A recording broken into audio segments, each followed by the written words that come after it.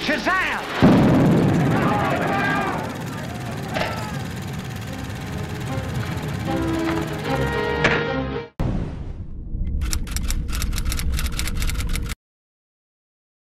Hey guys, what's going on? Welcome back to Underdeveloped here, and today we have another review for you guys for the movie Drive-Away Dolls, directed by Ethan Coen, one half of the Coen brothers. Drive-Away Dolls is the story of two disastrous lesbians trying to start a new life for themselves in Tallahassee. They drive all the way down after one of the mean ones, Jamie, played by Margaret Qualley. She is broken up with by her girlfriend for being too promiscuous, I guess. So she joins Geraldine's character Marian, who has got to be autistic or something because she is just like so socially inept. Yeah, and they make for a really fun duo because Jamie's all like super hypersexual and it makes an interesting contrast. But they all go down. They steal a rental car, and apparently inside this rental car is special confiscated materials that. That a lot of serious people are looking for, and they end up beating up people over it. They end up like sending in these goons to try and capture them as they just follow them around. Which most of the time half the movie they don't even know they're being followed around by these random goons. But when they eventually do notice the secret compartment in the back after they get a flat tire, they see, oh, we have some serious shit here. We have Pedro Pascal's head and a bunch of random dildos. Yep. Seemingly random dildos, yeah, seemingly random, but it's tied into the main plot. It actually is. It's valuable dildos. Yes, very valuable.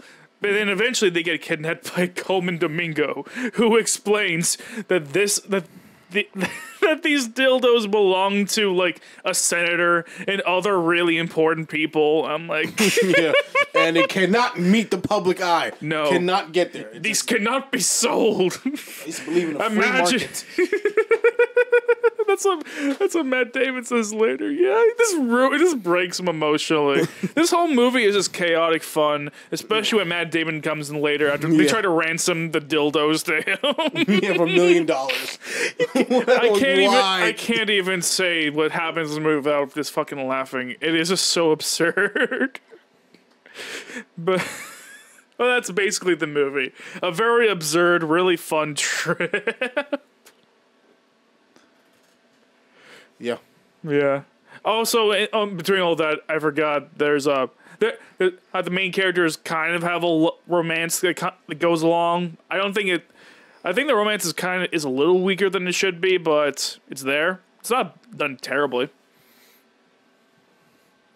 No, I like the romance. I actually think there, it was actually, actually good romance. It shows that you don't have to be just a man and a woman to do an effective love story. Oh, and I've seen gay love story too. Like one of my favorite relationships from on TV is like the Star Trek one between got the names, but like one of the one of the science officers with Anthony Rapp's character, Anthony Rapp and Wilson Cruz's characters. I remember the actor names better than the character names for them. Does Anthony Rapp relate to Renee Rapp? No, they're not. I googled that. No, they're not. Okay, Anthony Rapp, that's the white boy, right? Yes, he's from Rent. Yes. It makes sense because he just gives off Broadway vibes. In general, which I'm glad he's doing it. And also, what's the other guy's name? Wilson Cruz is the actor's name. I do not remember his character's name at all, to be honest. What made you want to search their names? Now I remember. Their characters' names are Colbert and Stamets. That's their names. Okay. Fucking awful ass names. Yeah, whatever. Yeah, so I think those. So I'm definitely down for like as long as I could feel the love here. Shit, when I watched Mean Girls, I was champion for fucking Renee Rapp and fucking the main character. Yeah, because I literally felt sexual heat coming from the like. They really was. It's what. Yeah, I mean more so than the fucking guy she's lusting over.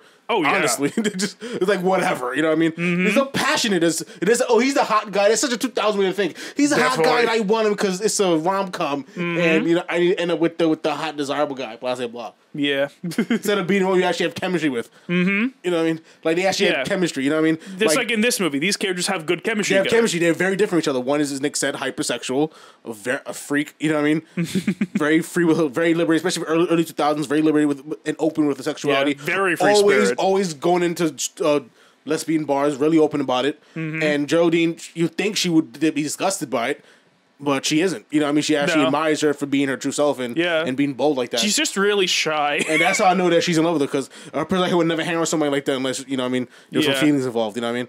And I liked it. I felt, to me, they should have said I love you in the movie, but they didn't, you know what I mean? I actually wanted more. That's my big problem with the romance. I feel like it could have gone a lot further with it. Yeah, because they could have done more. Because it was there, that's you know what I mean? I just felt it kind of did it kind of got a hint of where they were going with it, like the whole marriage thing, but then it never really went anywhere. I mean, not anywhere, but it didn't really get into it. You know what I mean? Like, I wanted to feel that romantic. I wanted to see the romance really flesh out. Yeah, and I love you and all the emotion that comes. And with we it. have some scenes that lead up to it, but again, I was kind of expecting more out of that. Yeah, I wanted to see more. Yeah, because what we did see was good. Yeah, but this movie alone, I mean, it kind of gives me that Fargo vibe mixed with maybe I gave you Pulp Fiction. Pulp Fiction, that's the one I gave you. It kind of reminds you of that, but a lot more sillier. Well, yeah, I mean, with all being said, like, this very much has the very Coen's brother style dialogue that you're used to seeing in most of their movies. Absolutely. Where everyone's kind of a weirdo. There's always at least one character that talks really, really fast. And also one that's like either from the west or the south. Yeah. And then there's at least one character who's just a fucking psychopath at the bare minimum. At least one. Yes. There's always at least one in the Coen brothers movie. Even when they're single Owens instead of the brothers. They kind of people... different storylines kind of converging because the two guys that were sent to find the missing contraband from the two main characters, they kind of mirror the two main girls too, because they both very different. One is like a more old timey toxic masculinity kind of dude, always have to show physicality. Another one is like, no, I actually want to talk and connect, and that's a more effective way.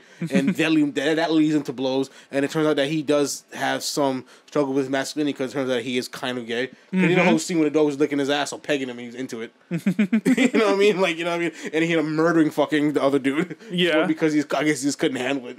But then that happens, and that's kind of it. He kind of runs away. I guess he probably don't need more context. This movie is unhinged and insane and funny, and I kind of like it. I kind of love it for it. You know what I mean? do too. I kind of love it for it. Go with it. Commit. You know what I mean? And they did. It just goes and it just ends abruptly. The main conflict ends abruptly, and everything conveniently works out for him. But it's done so silly and so over the top that okay, sure. Yeah, I'm like, fuck it. Because it's not meant to take seriously. No. Dude, the main fucking... We thought there was some real important shit. It's just fucking dildos. That's the only thing that was in the cake. A dildo. Like, imagine... What does having a dildo matter? You can't even trace it back to you. Yeah, like, honestly, you can make any movie 10 times more funny by doing that. Imagine if the briefcase in Pulp Fiction was just dildos inside. If that was what was revealed to be inside. Hilarious. That would make that movie so much funnier, but also so much harder to take seriously. And Matt Damon, how could you not laugh saying that dialogue? That's how you. So that's how we know Matt Damon is a top tier actor. He's not the actor, but he wasn't top 10 in Oppenheimer. No, but what I'm saying is, if he didn't have the skill, he would have just been laughing his ass off. He's a very talented actor. A lesser actor would have. I would have.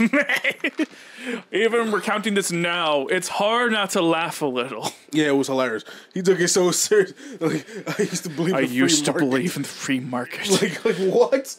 Like, it's not that deep, family. These are all good men.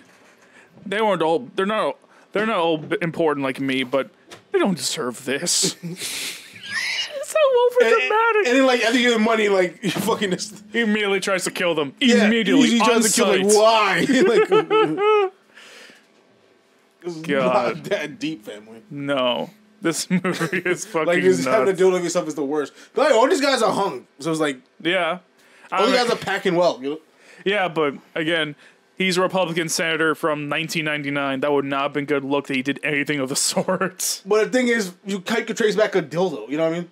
True. Like, it's kind of the thing where I'm like, if someone says, "Oh, I know that's Senator Matt Damon's dildo," I'm like, how do you know that's his? Exactly. How do you know? I want to know the story. How do you know? Did you see it in person? In that case, you already know this shit. You know all the crap he used to do as a kid.